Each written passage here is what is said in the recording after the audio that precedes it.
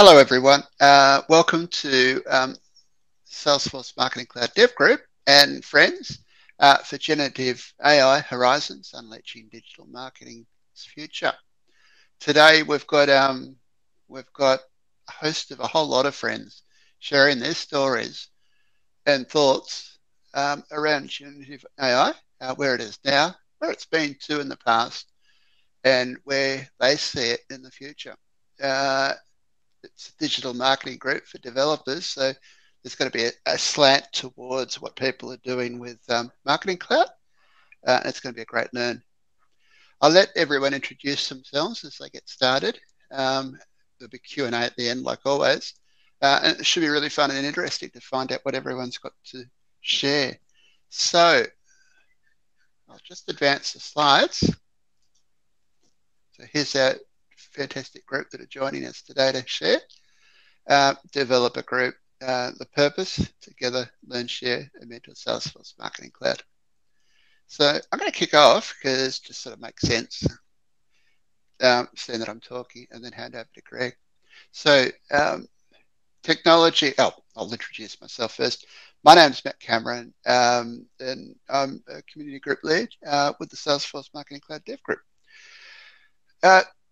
Got 5 talking points there. Technology is not magic, and AI is not magic either. My love of AI has sort of come out, and it is a passion, I think. It's sort of come out of my love of science fiction and reading the early works of Isaac Asimov and A.C. Clarke and trying to understand. They didn't write about spaceships and all that sort of stuff. They talked about people, and trying to understand all the motivations for how they told their stories and what it meant for us to be living with artificial intelligence or even artificial consciousness, which we're years away from yet, but I'm sure it'll be around the corner before too long. I hope that nobody ever says technology is magic. It's always something that's there that we can make sense of. Takeaways about how I'm personally using AI.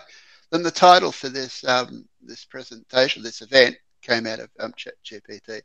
Asked it to give us a nice groovy no, and it's what it came up with: Generative AI Horizons, Unleashing Digital Marketing's Future. So I'm asking it to help me, and I'll have content that I need to write in a deck, and I'll go and ask, what are some talking points? What are some things that sort of make sense and help? I'll never directly use it. I've found that it helps me start to think about what I can do. Personally, I love music too. So another one of my passions is electronic music. And I was playing some chords on the keyboard. I couldn't work out what should come next. So I put those chords in the ChatGPT, and it took me on a journey of what chords to do next. So I thought that was fun, and it was something that interacting with that machine intelligence to enhance what I was doing was something I got a lot out of. I've got a lot of pet social projects to the point, which I write about, and currently researching a blog post called Unleashing Your Creative Potential, Harnessing Open Source Generative AI with your own data for a trust-centric approach. I know trust is a big thing. How do we trust data? How do we work that out? And what are the things that make sense? So it's like a multi-layered onion. The more you dig into that one, there's a lot of layers to it. So it's something that's worth having a look at.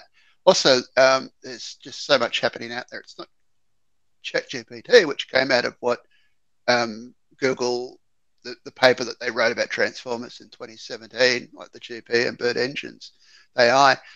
It's also about understanding what we can do and build apps around the layers of models, the models like ChatGPT that we've got.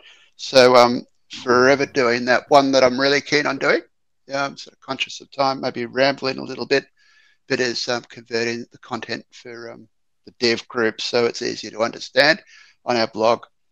2 books that I'm reading, always reading, recommend that you continue to read and look at reading. 2 books I'm reading is AI 2041, 10 Versions of Our Future, and the AI marketing canvas right at the moment, but always reading. I'll share what I read on my blog. Um, for me, this moment's just so important because it just feels like it did when the internet started. But now we've got an opportunity for personalized communications with each other and sort of building on that foundation. Thanks for listening along. I hand over to Greg. All right, thank you, Matt. That was awesome stuff. I'm Greg Gifford. I am a current Salesforce MVP, also known as Gore Tonington and Stack Exchange on my blog. Recently wrote Automating Salesforce Marketing Cloud with Jason Anshaw. Very active in the community in a lot of different ways. So I wanted to start out actually a little bit different than I believe most others are going. Instead of talking about the future, I'm going to actually start in the past. Because although the future of AI is a huge topic, many people do not realize the rich and plentiful history behind AI, specifically generative AI. Like, did you know that generative AI goes back nearly 9 decades? Yep. Generative AI had its start in the 1930s. I'm going to take a bit more of an educational approach on the discussion here, rather than dive into like what I or my businesses personally are currently doing with AI. It all started with Alan Turing's computable numbers. I always want to say computational, uh, which laid the theoretical groundwork for computing. Which obviously without computing, you're not going to have AI. So that combined with some early AI pioneers like John McCarthy and Marvin Minsky, who then started exploring rule-based systems for generation of basic patterns and sequences. Now we're going to skip ahead about 20 years into the 1950s, where Christopher Sarchi developed a program called Baby. This is one of the earliest examples of generative AI. It was capable of generating simple melodies. This was, of course, very limited because of the capabilities of the time period. Now we're going to jump to the 1980s, where we witness a true boom in generative AI. Research begins into potential of the neural networks, which lead to more complex generative models, which then goes to 1990s, where we saw breakthrough after breakthrough in Gen AI. The introduction of recurrent neural networks, or RNN, enabled machines to generate sequences of data like text and music. Which then leads us into the early 2000s when generative adversarial networks, GANs, emerged as a game changer. This revolutionized image generation and further enabled the creation of realistic and high quality images. Then from there, we moved into 2010 and beyond, where deep learning became a driving force behind generative AI, with the availability of large data sets and powerful GPUs. Many remarkable milestones were passed.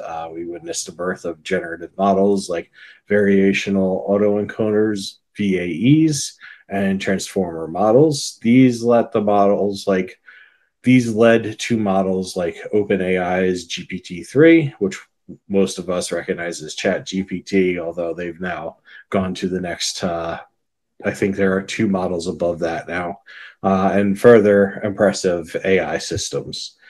This then led to leads to discussions about the future of AI. As we now know the past, I'm going to dive in a bit about what I see the past leading us to for the future. The question everyone always wants to know is, where do you see digital marketing in 5 years after the introduction of AI? And to that, I always state, we're already there. In fact, we're well beyond that. AI has been around for a long time. Like, look at Einstein, Grammarly, even autocorrect or chatbots. All of those are a form of AI, and they've been around for many years already. But of course, I'm not a jerk, so I'm going to answer the spirit of the question that I see generative AI changing the workplace more along the lines of the skill sets people will need to know. Not necessarily the number of people required. I don't see it reducing. I see it shifting. Sure, you may lose like a couple copywriters along the way, but those copywriters can instead become content curators. They can become QA specialists, data validators, things like that, and just shift a related skill set that is now needed in order to make that copywriting ability of generative AI happen. So that's where I think a lot of the changes will be is along the lines of what we need to know to use the tool to allow it to enable us. So there's a million other necessary skill sets that will be needed in higher demand with generative AI taking a forefront. So yes, things like copywriting, development, and graphic design may be drastically changed in how they are created in the years to come, but I do not think it will be anything like the hype. It is not going to be like iRobot or anything where we now have all these machines doing all of these tasks and we just are no longer needed for them. Like I don't think that is something that we have anything to worry about. And I certainly don't think that we're going to get to where we are going to have that drastic change in 5 years. I think it might be closer to 10. And that's based off of the amount of risk involved up front right now with the unknown consequences, with the unintentional consequences, and all of the unknowns in how fast and how far things are going right now.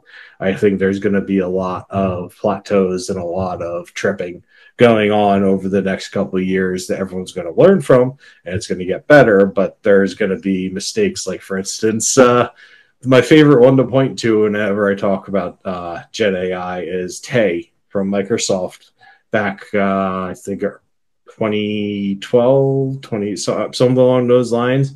It was basically a Twitter bot that within 16 hours was spewing out very politically incorrect and racist things unintentionally because the Twitter audience was feeding it this information and turned it into a terrible thing that was very quickly then disconnected and removed. So I see a lot of that coming up, and I think that through that there's going to be a lot of shifts and moves to take it. And I mean, it could also turn into something like we saw with NFT or IoT, the Internet of Things, where it's huge for a couple of years and then it's gone. I mean, honestly, NFT, the only major thing it gave me was that it taught me that fungible is a word.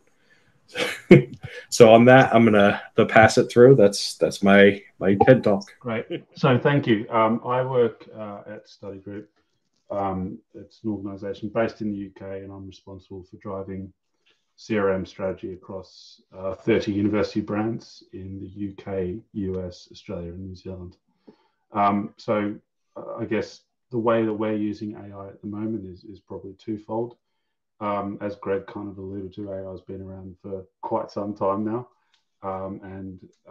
We have been using it within Salesforce Marketing Cloud, like I suspect a number of people have been for a number of years through Einstein. So whether that be send time optimization, frequency and recency scoring, engagement scoring, all those lovely bits of functionality that help us essentially segment subscribers within Journey Builder. So we've been using it in that way for a couple of years now, and continue to go up on that maturity curve in terms of the use cases that we're deploying. But I think what we've focused on over the past 3 to 6 months in particular, as GPT and other AI tools have become more prevalent on the market, is we've subscribed to a tool called copy.ai, which is essentially leveraging GPT-4 in the background. And we're using that to generate basic email copy at the moment. So predominantly that's in the space of sales messages, sales emails, one-to-one emails, and some of our more brand agnostic multi-brand emails and SMS campaigns that form part of our kind of nurture journey and standalone campaigns. We are also using it as well for basic SQL and AMP script code as well, but that's really basic. And I think the old caution around not throwing into the mix to any of these third parties PII data or any data that you really don't want out there in the public domain is a really important one. We're also starting to experiment with some of their newer pieces of functionality where you can essentially create individual brand voices. And that's really important in my industry where we are managing multiple brands to be able to tailor the tone of voice of copy per brand. So that's something we're also starting to experiment with as well. But I think our key learning up until this point is that it's really at this stage not a replacement for good copywriting that isn't time bound. So this is more in the domain of, hey, we need to get this email out tomorrow, which is not good planning anyway, but we've got to do it.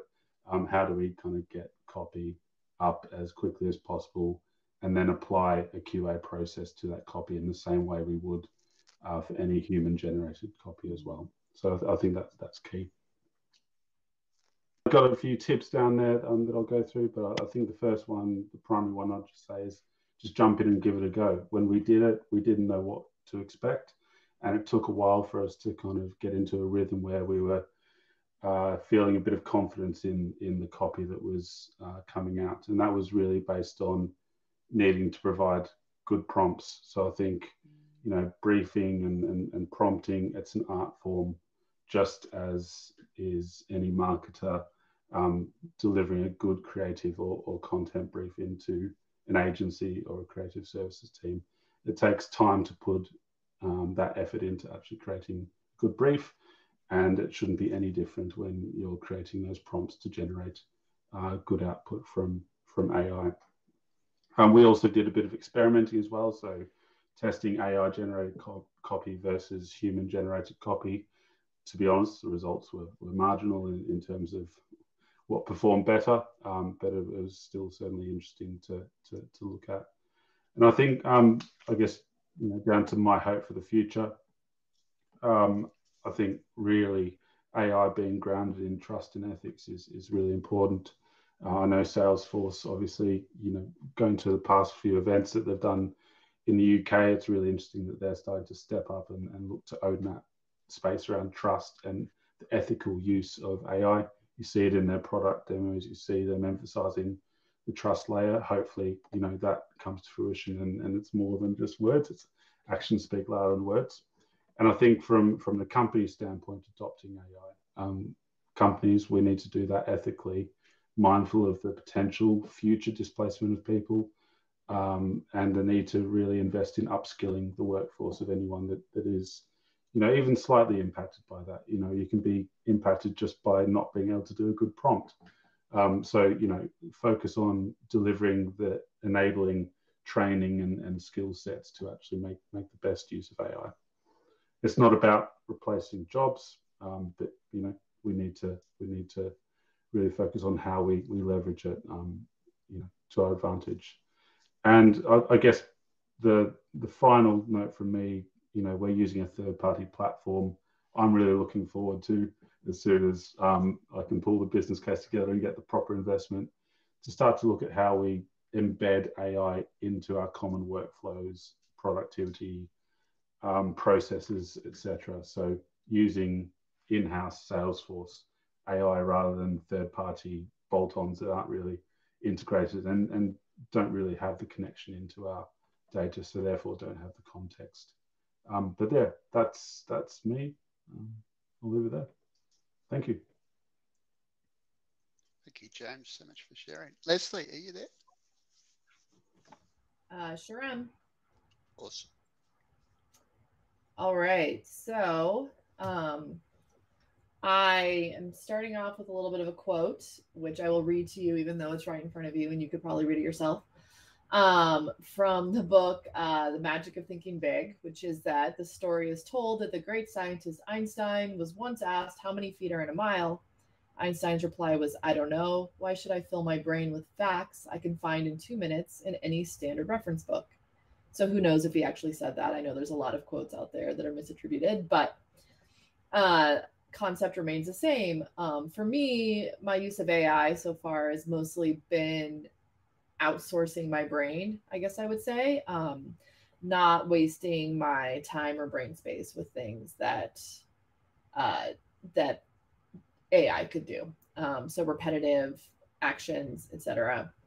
Much like a calculator or much more efficient use of Google. So, for example, I will take a chunk of code that's not cooperating and dump it into ChatGPT and say, where is my syntax error? And usually it'll find a comma or a semicolon that I've missed, right? So instead of spending hours looking for what I screwed up. The other thing I love using it for is speeding up things I've done in the past that I just don't really want to think through again, like a loop within a loop within a loop in an AMP script. Something I know I can do. I've done it before. I know what questions to ask. I just don't really want to think through the logic again, right? But it's not perfect. So I've actually been working on one of these loops within a loop within a loop the last couple of days. And ChatGPT and I have been fighting about initializing variables, right? So ChatGPT says you need to initialize a variable in AMP script with set variable equals and then like a semicolon, which of course is not true. You can just list the variable. So anyway, so on that note, there are a couple other AI tools besides ChatGPT that I've been using a lot lately. GitHub Copilot is fantastic. It does really well with AMP script. It will auto-populate what it thinks you're going to write next, and it does a very good job of guessing what I want to write next.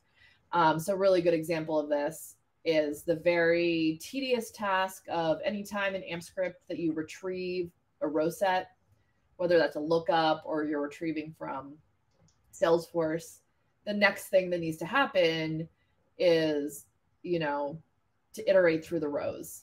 So it's almost always followed with a for loop. And GitHub Copilot will just spit the loop out. So you don't have to go through, the retrieve the row, retrieve the field, retrieve whatever. It'll also auto-populate all the variables for you if you do want to initialize variables without having to go through your code and identify every variable. And then the other fun AI tool that I've been using a lot is goblin.tools. That's literally the website. If you type goblin.tools into your URL, it has several things. I know a lot of the women in email group in our Email Geek Slack channel have used. There is a tone judge tool. So if someone writes you an email that you think is kind of a nasty email, you can dump the text into the judge and it'll tell you if you're taking it too personally or if it really is kind of a nasty email. I haven't used that at all, but the two things I do use, it has a magic to do where you will just natural language, type something in like build a cloud page with an HTML form that does X, Y, and Z, hit a little magic tool and it'll break down it'll give you all the steps all the way down to open a browser, which sounds really corny, but sometimes when you don't want to start a big project, having a to-do list item that says open a web browser is a really good way to get the ball rolling. And then the estimator, which is you type in any task, natural language, and it'll tell you about how long it thinks it's going to take you to get done. So it'll say, 1 to 2 weeks, 2 to 4 weeks. That's really nice when you're trying to scope out a project. Or I have terrible estimation skills, so someone will say to me, how long will it take you to do this? And I'll say probably 3 hours and I'll have it done in 2 days. And I'm completely wrong, right? So it's honest with me.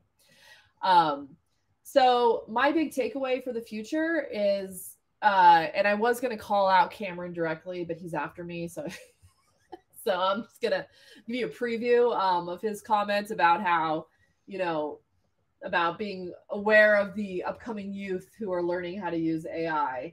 I feel like when I have these arguments with ChatGPT about whether or not you need to initialize a variable or why is this crashing? Oh, it's because there's an extra semicolon on the beginning of a string. If I hadn't suffered writing my own code for several years, would I know how to troubleshoot what it's spitting back at me?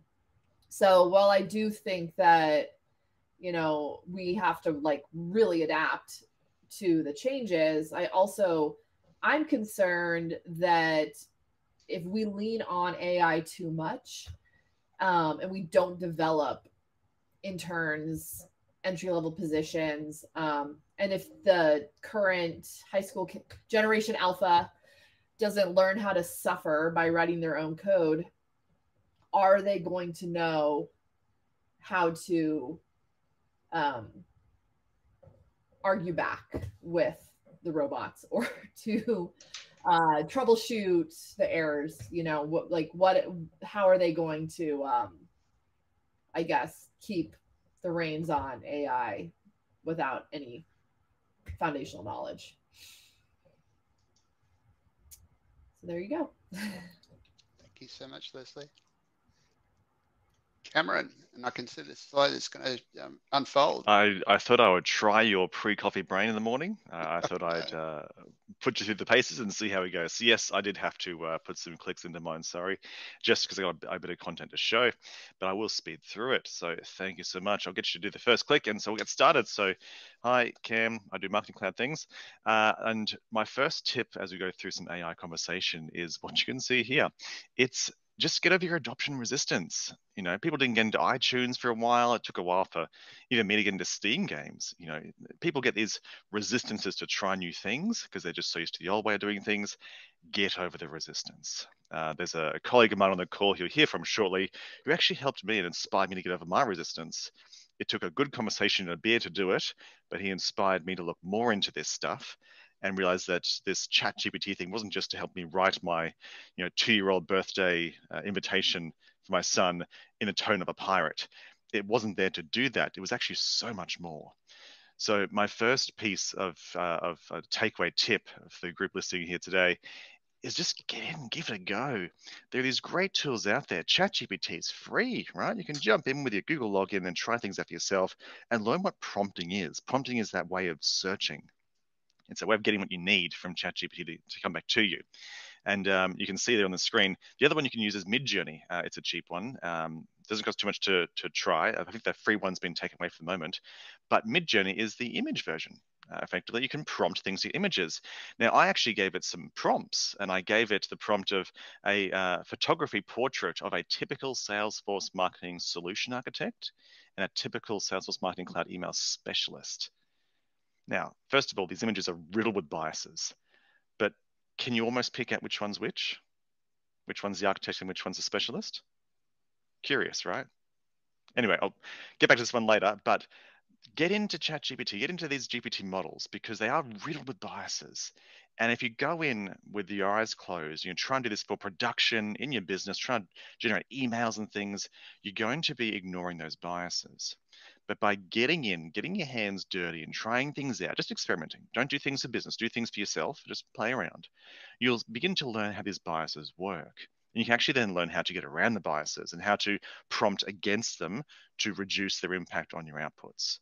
So get in, have a go, have a play. There's free things out there. Again, you've heard some great tools already from the rest of the group, but there are some great free ones out there just to try for yourself. Next click, if you wouldn't mind, Matt, is my next tip. Now, I love the quote, how to Google. For many years now, I'm pretty sure that we've used that as a bit of a soft skill when we interview. I know how to Google, which is pretty important, right, for what we do. Because just like Leslie said, I don't want to have to spend all my time trying to fill my brain with information that I don't need. Fantastic quote, by the way.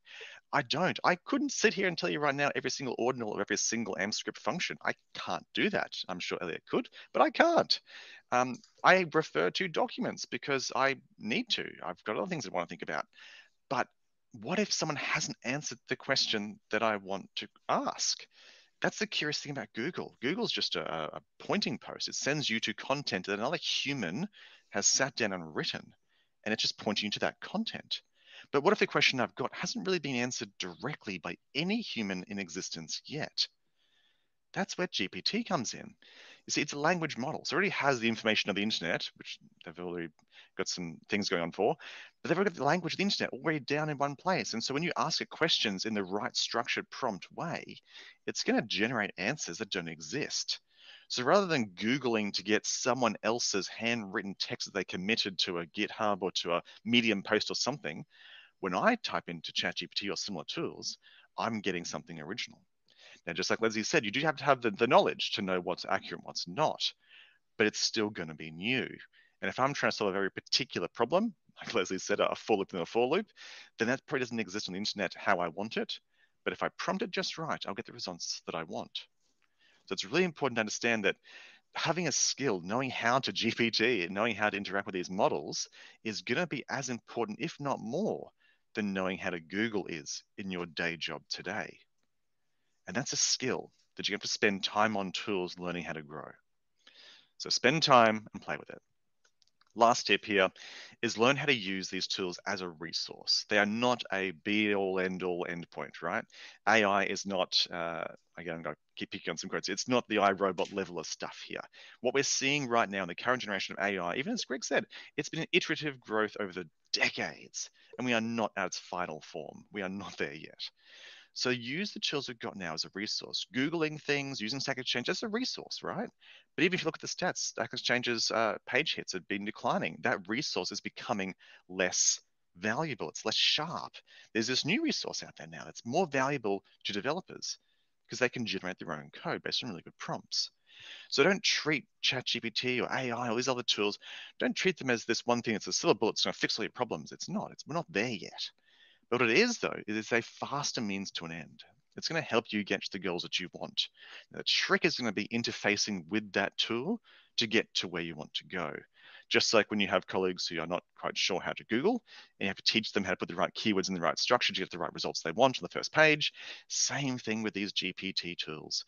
If you understand how those prompts are structured, how to interface with them, you can use it as a resource to answer your questions, to time save, and that's the big thing here. As my quote above, you will be replaced by someone who can use AI before AI replaces you. There is no robot that's going to replace my skill set, but someone who can use AI to do my job faster than me will replace me. They'll be more efficient. They can do more in less time.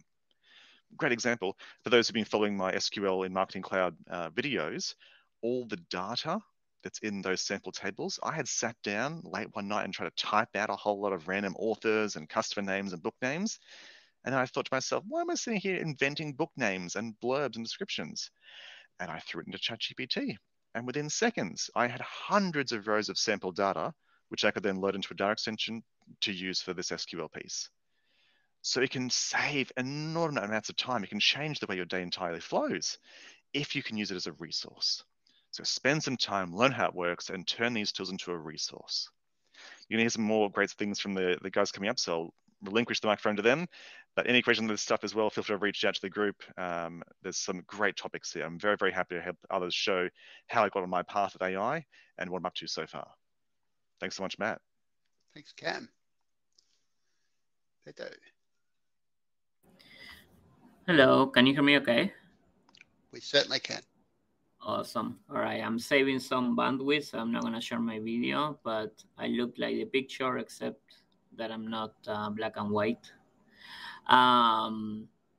So yeah, my name is Pato Sapir. I like Cameron's intro. I do Marketing Cloud things. And I wanted to, my thoughts on generative AI have to do more about the concept of inclusive and explainable AI. So I'm going to be very brief, but I have three questions that I feel everyone should ask themselves as they are integrating this new technology and using platforms that use large language models. The first one is your data set. As you are feeding information to a large language model, are you considering, is your data set inclusive enough? Are you incorporating data that represents a diverse universe of people from different ethnicities and whatnot? Because the results are going to be as good as the information you are feeding the system. And as also with prompting, there is a concept of association bias. Are you prompting, the system with a bias? For example, that an example of a association bias could be assuming that all pilots are male and flight attendants are female. So again, as you provide prompts to something like ChatGPT, the results can also, if your prompt is biased, your results are going to be biased as well. The second point has to do with fact checking and explainable AI. Can you interpret the results that you were given? Can you actually fact check? If you're asking, to provide resources, to give recommendations, are you fact checking those results? And the third one has to do with privacy. I think the topic of privacy rights is still very green when it comes to generative AI, but it's very important that you continue to respect your customers' privacy choices, and also that, be very careful of what information you put into this system, especially if it is a third party, system that is generating data for you. But also consider, when you are presenting information to your customers, whether it's a website and an email, are you taking into account their choice of how you want to communicate with them and in what tone? So those are pretty much my thoughts. I am going to present in Dreamforce this year in the topic of generative AI. I am going to cover about 10 to 15 different tools that you can utilize today outside of what's available from Salesforce to supercharge your day-to-day as an admin, developer, or marketer. So if you are going to attend Dreamforce, it'll be great to see you there. And I'm going to cover some of these topics as well. So thank you. Thank you so much. Dee, are you with us? Hello, I am. Hello, everybody. Thank you, Matt. Thank you, group. So a lot has been covered of generative AI. I think we all get the gist. Oh, first, let me introduce myself. Dee Sirico. I am the marketing solutions specialist for an agency called Primacy. So a lot of what people have spoken about is I deal with customers' instances. So I really focus on the security side of things. And this is, a couple of the talking points that I have. I think we covered, how are we using generative AI now? See the, all of the data that's crunching and giving you, analysis, which probably took us hours and hours before. But like a few others have said, what you're doing before you know how to actually monitor it or put it into a ChatGPT. So I have many clients who will not allow us to use Einstein. And going back to some of the, previous conversations as well, it's going to be quite a few years, I believe, before the red tape is cleared, legal clears, AI to really be used at its full force. So I know there's a lot of discussion of jobs being lost, but right now I think we're, especially right now in this group and in our space, we're at a really good point in time where we can help develop what the future will look like. What we don't want to do is, discourage people from learning. So like just piggybacking off of a lot of the conversation is that we definitely do need to know how to code, what AMP script we need, what the emails, how the email should function, where all of this information lives in the system.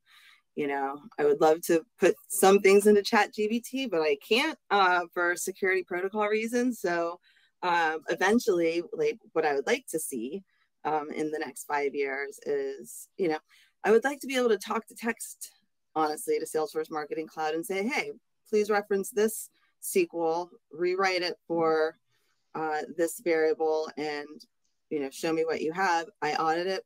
Boom, we have a new set of SQL. I would like to be able to get to a point where we can do that with certain verification. So hopefully that happens. Again, I focus a lot on the security side of things. So, I missed one. Real-time content personalization. We have it.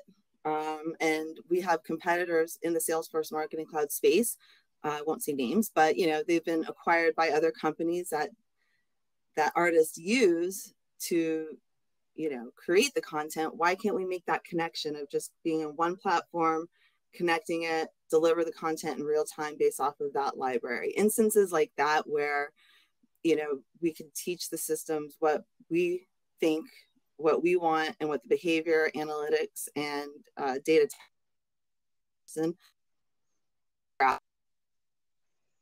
delivery, so that will get a lot better. Again, these are things we're going to have to teach it. It's not, AI is not going to teach itself. I would also like to see, I think in the next 5 years, we'll have a better handle on cybersecurity within the platform. So we have Marketing Cloud and we have third-party systems integrating, but there's still attacks. So if we can be and train and build AI to be proactive in the cybersecurity world, I feel that could cause a lot of endless hours and days by fighting bots coming in through forms that just aren't being blocked by whatever cloud page or instance, not even cloud pages, but website forms that are integrated. So I think that'll happen in the next 5 years, that we really get a handle on the cyber. Again, the bots entering our system, and I think we're at a good spot, where personally we're just getting out of a pandemic, right? I think one of the reasons that probably all of us work so well is because at one point in our lives, we've worked in offices with other people.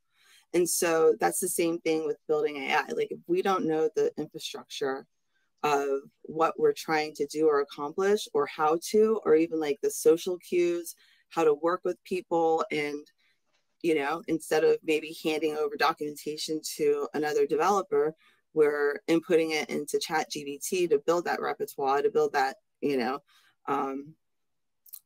learning curve, advancing its learning with us.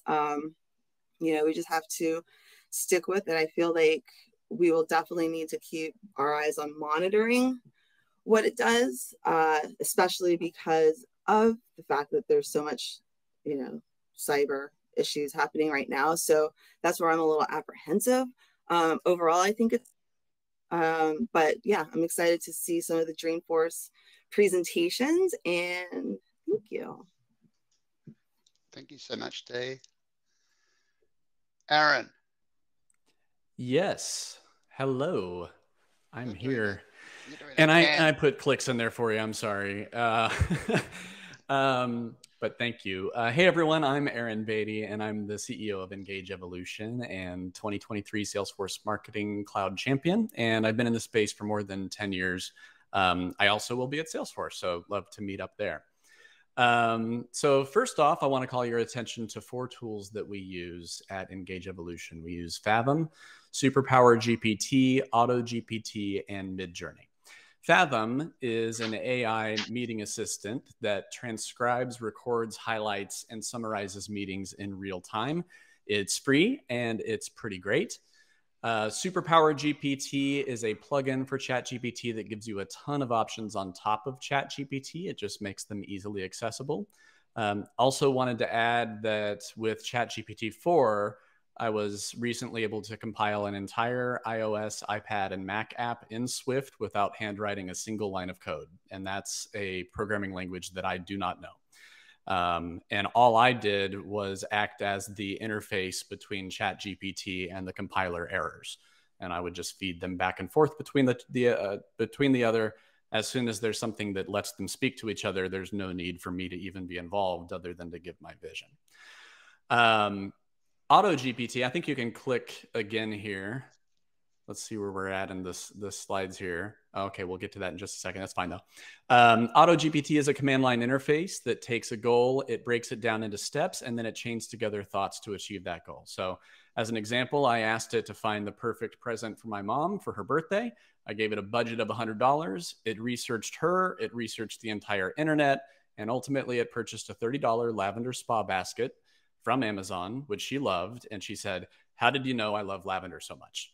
So that's all that's all available with Auto GPT and Chat GPT. Midjourney was mentioned earlier. It's a great AI image creation bot. It can create images or share anything in any style. I will share my favorite one with you all in one of the last Matt Cameron clicks at the end of my presentation. So my tips for using ChatGPT is, number one, change the tone, especially if you're using it for any kind of customer facing outbound stuff. You can change it to whatever you want. You can have it give it to you in Snoop Dogg's voice or whatever you want. You also can ask it to provide its responses in Markdown, which is super nice. And I think the most important tip is to tell it to ask you questions until it understands enough of the background to answer the question at hand. Last or one of the last clicks on where this is going, my goal in Marketing Cloud, and our goal, I think, for everyone, has been to personalize the customer experience through communication. And we've only really partially been able to get there. So if you imagine the work it takes to create one email with one segment, and then you imagine maybe you want something personalized for 5 audience segments, your workload probably just increased at least 5-fold. And with the advancing state of AI, I mean, we already have tools that can sit on top of our data warehouses like Snowflake and can understand not only the implicit connections within that data, but they can also begin to understand the implied connections and the patterns that we weren't even aware of. So that AI can then find any segment or group just by asking, and that's mostly available today in some of these other tools, and that's without writing a line of SQL or without script activities or anything. And so if you imagine that same AI is then fed with models built on psychology and buyer intent and marketing tactics, and now the AI knows not only what a welcome email looks like, but it also knows you. It knows your purchase history, your browsing habits, your email viewing habits, your SMS info, and it knows what makes you tick and your preferred marketing channels and all that. So if we give this AI the goal of maximizing profits, it's then going to be able to analyze what's in stock, look at profit margins, seasonal trends, audience data, and it's going to know exactly what buttons to press for each person at exactly the right time. And then it can craft just the right message for that person too, which ultimately would mean that all of the programming behind the scenes of an ESP wouldn't really be necessary, or even the interface of that ESP. So with that capability, the only thing the AI really needs is the cheapest API-driven outbound communication channels possible, something like Amazon SES or something like that, where it can just send out and say, send this message to this person at this time. It wouldn't even need to necessarily be an automation or a drip or a journey or anything like that. So my hope is that by that point, we all have our own personal AI assistants that can properly block and screen out these AI marketing messages because they're going to be too effective without the proper safeguards in place. So I hope that at least the first few versions of that personal AI will allow me to enjoy a glass of, Maker's Mark without getting an electric shock and without alerting my doctor, my wife, Walgreens, and my insurance company. And that's the end of my take. I'm not sure if Robin is next or if we're going to send it off to someone else. That's not here. One more click, and then you'll have my favorite image from Midjourney. There you go. Oh man, it's just up there for a second, but you got it. Awesome. Robin, I'll jump in. Thanks so much. So Robin Foster here. I work for Salesforce, so I've been on the other end trying to understand what's coming and trying to help prepare the customers we work with for the future that we've all been discussing today, and trying to make sure that where there is questions around, what's coming and what's possible and how's this going to change my business, how's it going to change the lives of the people I employ, all of those things are sort of questions that we're discussing day to day in all of these new meetings that we're having. And so I thought before we really dive into those conversations, I wanted to just speak to my own experience with AI. And I think Cameron gave me a nice shout out earlier. I think I've been gushing about AI from the moment that I first saw ChatGPT and realized that I was dealing with something that could write better than most of the people I went to university with. It really started to make me realize that there is a change coming. And as I started to look around, I realized that most of the people in my network didn't really understand the gravity of the situation. And so since then, it's been a bit of an evangelistic journey, trying to make sure that people aren't just hearing AI and their eyes glass over, as it seems to be a pretty common buzzword over the last decade. But this is definitely a new flavor of AI. and it will change the way we deal with technology and the way we deal with data. In my own use cases, I obviously am presenting a lot. So every day I'm talking to customers, I'm trying to tell stories in their business with their context in mind. And so I'm using ChatGPT to write emails every day. I don't think I've handwritten email copy in close to 6 months. And I have yet to be called up by a prospect to say that there was something that was not quite right or didn't quite fit the bill. It's always passed the inspection test. And in that regard, I've been very happy with sort of what it's able to do in a corporate setting. Obviously, we still have to worry about hallucinations and the prompts giving us incorrect results. And to echo a lot of what other people have said, it really is important to have somebody that's competent, that knows what they're doing in the driving seat, even if the AI is doing the bulk of the work. I think of it much more as a manager with a team where, you know, we now become a manager orchestrating our AI army, for lack of a better word, where it's like you still need somebody with a competence to call the shots. But once you've called the shots, you know that it will be able to carry it out to your specifications. So on top of that, Midjourney, fantastic. If you haven't played with this today, just go do that. It's like learning that you can draw without any skills. It's really amazing. And then GitHub Copilot for any coding use cases genuinely has made coding so much more fun for me, not having to look up the simple syntax for every new language that I play around with in the IDE. Now, I've got two icons here with Zapier and Notion. I think these two here are one of my new pet projects, but I've been working with ChatGPT, especially with ChatGPT 4 and the plugins that are available with that solution, where you can actually have ChatGPT integrate into any of your downstream solutions based on the conversations you're having with it. So at the moment, I'm working with it to create new records and to even update existing records inside of my Notion database. So if I have a new to-do list or a new task I want to do, I can simply ask ChatGPT, hey, I've got a new task. Can you write it for me? And it will automatically fill in all the fields for Notion and create that entry for me in that system. And I think it's a good proof of concept around, you know, our ability in the future to be able to work with a conversational bot, for lack of a better word, and yet have all of our admin being done for us in the back end, all of these little changes being done on our behalf, because we have given it the context, because we've had that conversation. We've now just got an executive assistant that's helping us execute on what we've been sort of discussing. So on to what we're hearing in the industry. I think this is important because it kind of highlights where most of our customers are at, and most of the people that we're working with, our end consumer that we're trying to help with our marketing solutions. In this case, we're hearing a lot about customers who have this massive repository of data, and it may be that although 90% of that data comes from pretty discrete sources, we know exactly the data around, you know, what they've been purchasing, their purchase history, how long they've been a member, and those kind of things. What we don't really know is some of that things we need some creativity for, and some human logic, where we're able to look at all of that data across all of those fields and sort of begin to build a picture of each of those records and what each of them might be looking forward to, might be interested in.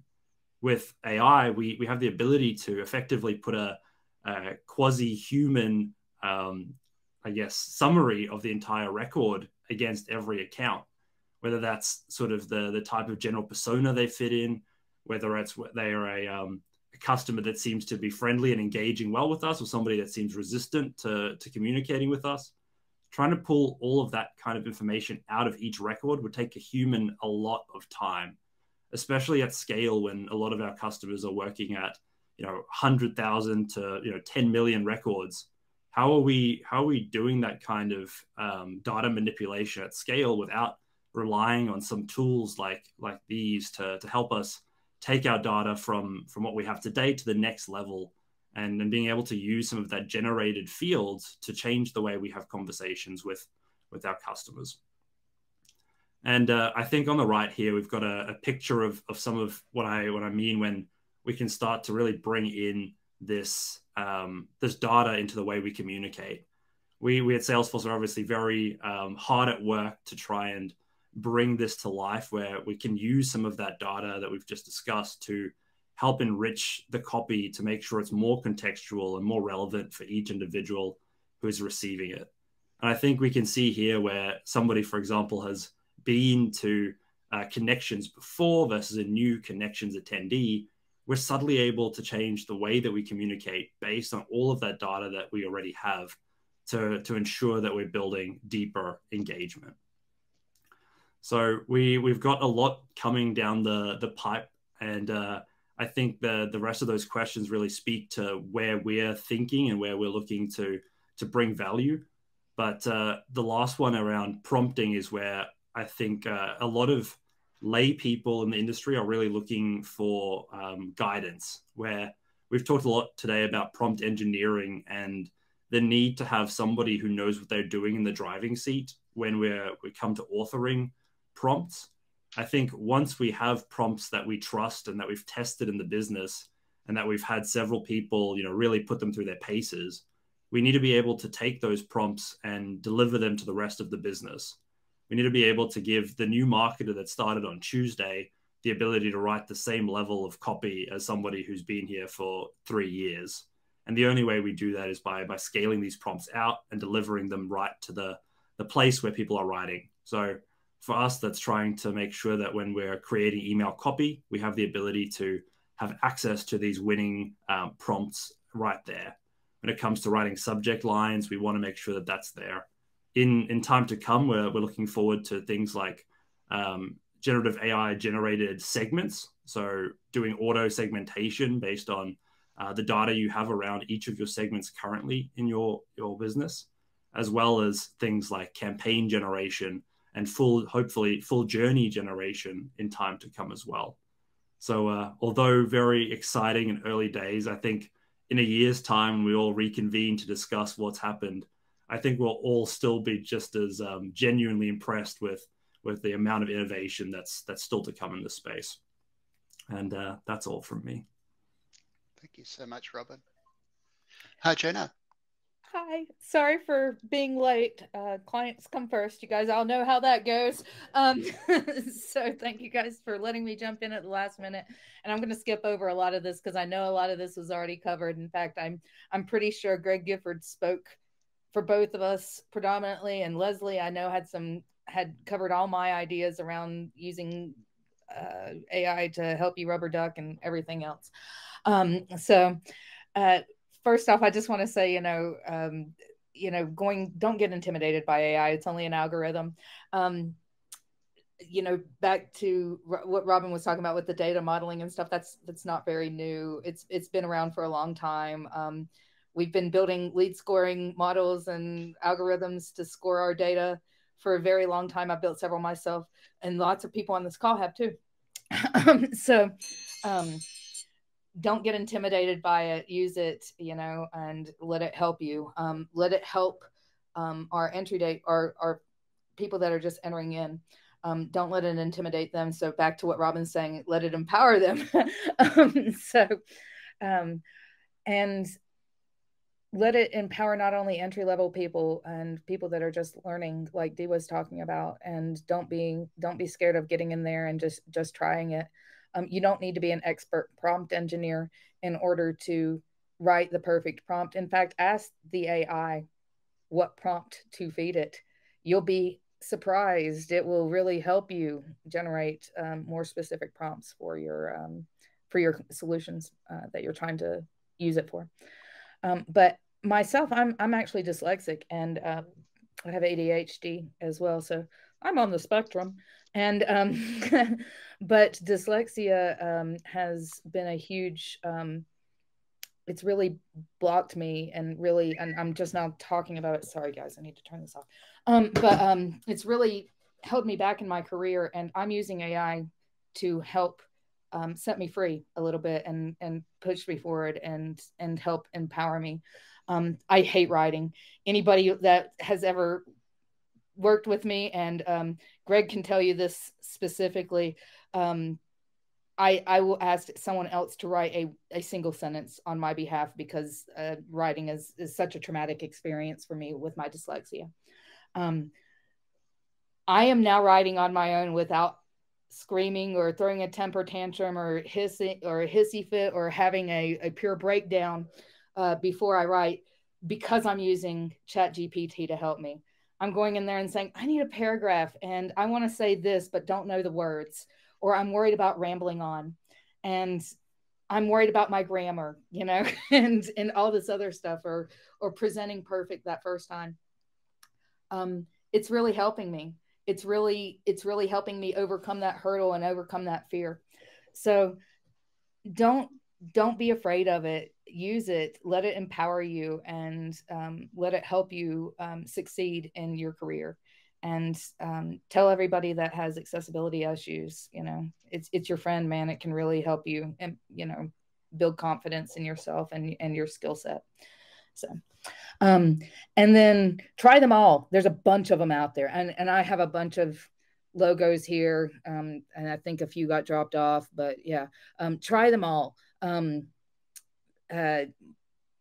A fun one is Llama. It does have a bar to entry. It is more of a developer friendly tool, but that's a fun one, and it's a Facebook app, so it's more broadly used across the world.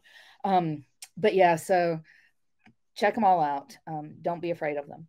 And then 5 years, I don't think we're going to get that far in 5 years. I'm with Greg. Once again, Greg's probably said everything that I need to say, so I'm going to be real fast.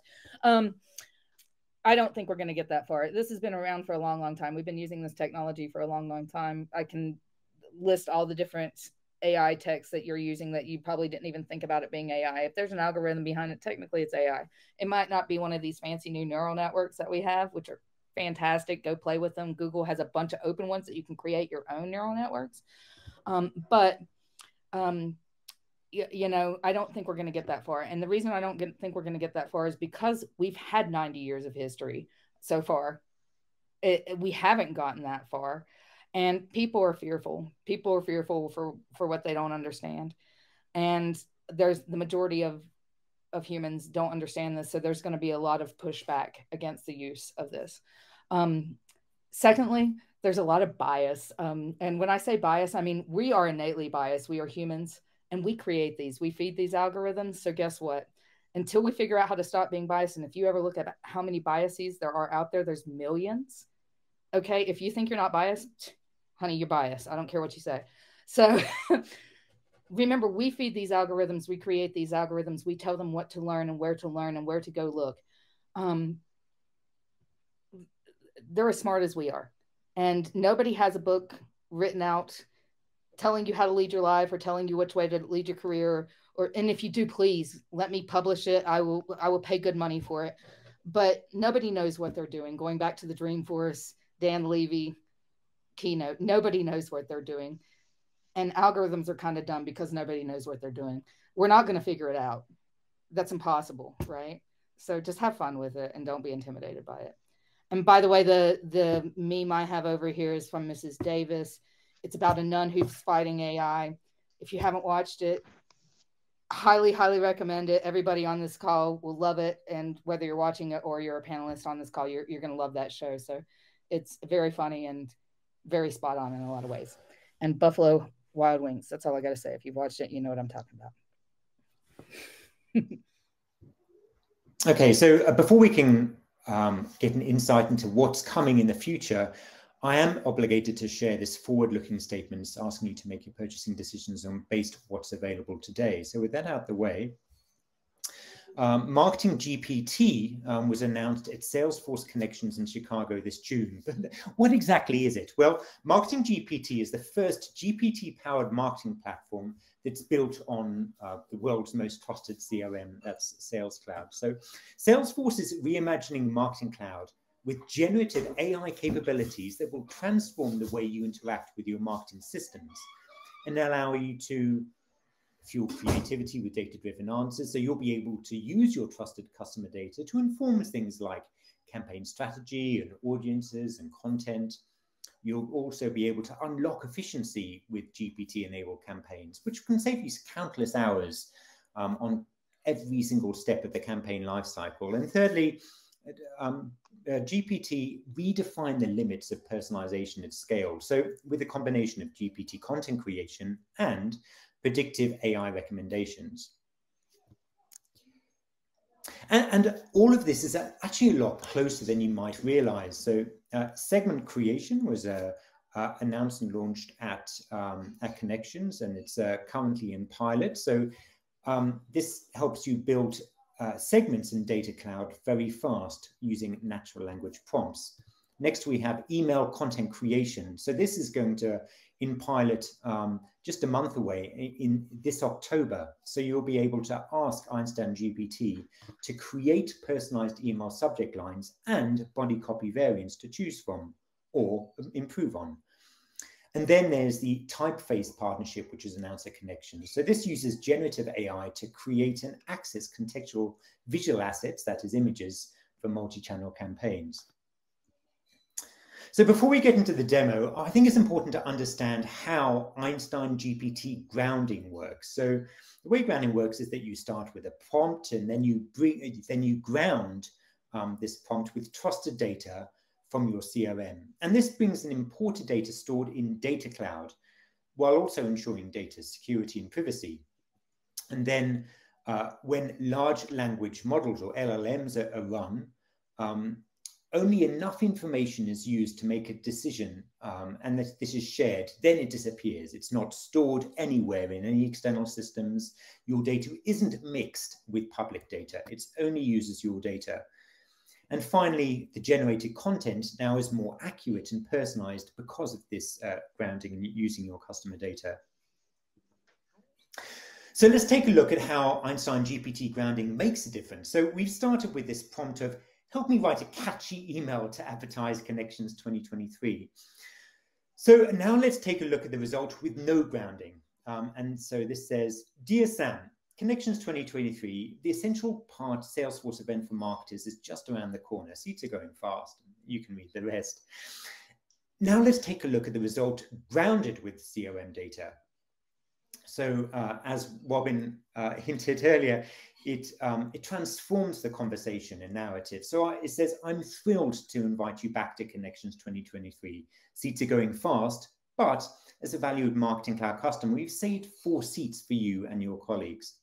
So both of these emails have been generated by GPT, but as you can see, the version that's been grounded with CRM data on the right, like the fact that they've attended Connections, have been added to the email. So that's how Einstein GPT, grounding GPT works, and how it makes the results more accurate and personalized. So now let's go and see it in action. And I think it's important to stress that this is a forward-looking or future-looking visionary demo, but gives you an idea of the direction that Salesforce are thinking and heading. So as we all know, marketers are on the hook to deliver growth with greater efficiency. Fortunately, our marketer of the future here at Northern Trail Outfitters, she can just ask Einstein GPT to recommend what products she should promote to maximize revenue from available inventory. And Einstein GPT will use Northern Trail Outfitters' trusted customer data to make a recommendation. So here it looks like footwear is the answer. She can now ask Einstein GPT to help her create a campaign, to turn this insight into action. But first things first, behind any good marketing campaign is a data-driven brief. And that's exactly what Einstein GPT has generated here, using the conversation from Slack as a starting point for the prompt. And it's all interactive and fully editable, as you can see here. After the brief has been generated, she sees that Einstein GPT has automatically drafted a full campaign based on the information in that brief. What makes this unique is that the campaign is grounded with her trusted customer data in Data Cloud. This means her answers are accurate, her data is secure, and there'll be no hallucinations for Einstein. All right, so let's dig into this. And starting with the audience segment. After reviewing the filters for the segment, our marketer decides she wants a slightly broader audience. So she asks for additional activities to be included.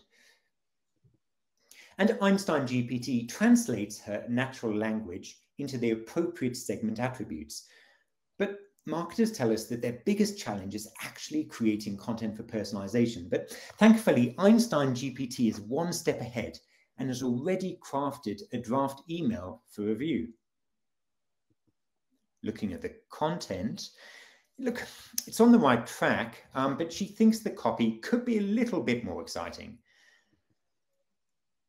That's better, but I don't know, maybe a bit long. So she asks to go and make it shorter. Perfect. Now that she's happy with the copy, she turns her attention to the images, which could also be a bit more exciting. And that's where the new partnership with Typeface comes in. Using this same chat that she is going on with Einstein GPT, she can ask to add a nature background to the product recommendation block. And Typeface will generate multiple image recommendations based on NTO's brand content and guidelines. The marketer then selects the images she likes best and saves the email. But we're not done yet. So Einstein GPT has already taken care of activation and created a cross-channel journey, all based on details from the campaign brief that she started with, like to promote their loyalty program. The journey looks good, so she hits save and activate. So with a marketer in the loop at every step, Einstein GPT has helped her create a campaign faster than ever. And that's really a taste of what's to come with Marketing GPT. And as I mentioned, some of these features are currently in pilot or will be piloting soon. So I have a question regarding some of the new tools that are coming out. You know, obviously we work with clients and it's kind of sometimes really hard to get through the red tape. Like, are there suggestions of how we should approach legal with this? Because even just, I think, typing into ChatGPT could be an issue for some. I guess I could talk quickly from Salesforce's point of view. Part of what our attempt is to reduce that risk and that, I guess, the blockage to adoption is to really nail down that security piece and trying to ensure that there's no data from your systems leaving your ecosystem and being used in anybody else's business. That's sort of as much as we can do from our end to help with that adoption and help that trust is to give you that certainty. And beyond that, obviously, your own risk appetite as a business has to come into effect, right? Every individual business is going to have its own risk appetite for generative AI and whether or not it needs certain checks and balances before things are allowed to be used in any sort of customer-facing context, especially when it comes to marketing and trying to automate copy. There's a massive risk that we obviously can automate too much and have messages going out to people that don't represent our voice or our brand. And so, you know, we talk a lot about human in the loop AI, where even in the most automated cases, at least for that foreseeable future, that next 5 to 10 years we've been discussing today, where, you know, this technology is still in flux and we still see these huge biases and problems. We really still do need a human behind the wheel to make those last executive decisions to say, this is our voice, this is our brand, this copy fits, and we're happy to use it for this context. And I think that piece will still exist for quite some time. Okay, that's awesome. Quick question on copywriting. So is there like a copywriting checkpoint so that we don't incur copyright infringement with some of the AI generated content? So sorry, you're no, I was just gonna go ahead. No, you go, Robin. Sure. I was going to say that is a really good question, and but I guess that the rules that we've got now apply. We've heard said a few times, AI is a tool, or the chat's Right. a tool. We're going to have to keep applying the same rules that we have in the past. But I guess you're asking, can that be automated? Is that correct? Yeah, just because like one of my got infringement from, was using just repurposed content, and so now it's down to the images and copy. They're a pretty big company. So I was just wondering if there was a checkpoint in there, but maybe that's something that is added on later. I think I could, we don't have a specific point of view from a product lens, but I talk to things like AutoGPT and these other solutions where they're using a GPT agent to validate the output of another GPT agent, where you have the ability to have something check over your generation that's also not human. So its only job would be to validate the originality of your copy. Those kind of flows are definitely something I see becoming more prevalent, where we're trusting AI to give us that first look over of our copy, that first check of our copy. So we have a good idea of whether or not it's good before it gets to a human. It's just that last mile check. But we've seen a massive increase in copyright tools for AI, right? With Turn Me In, for example, being almost mandatory now for even local high schools who need to validate that their students, even as old as 13 years old, are using original content and not just plagiarizing an AI model. So that particular field, I think, is going to continue to develop, and we're going to continue to see leaps and bounds in that space. Awesome. All right. Thank you, everyone. I think we're going to have to wrap because we are well over time. Thank you so much for everyone that's contributed. We've had about 50 people on the call, and it's just great to be able to share this. We will get the recording out just as soon as we can in the next 24 hours. Looking forward to learning more about what everyone's doing with ChatGPT and with AI and with this new foundation we've got. Thank you.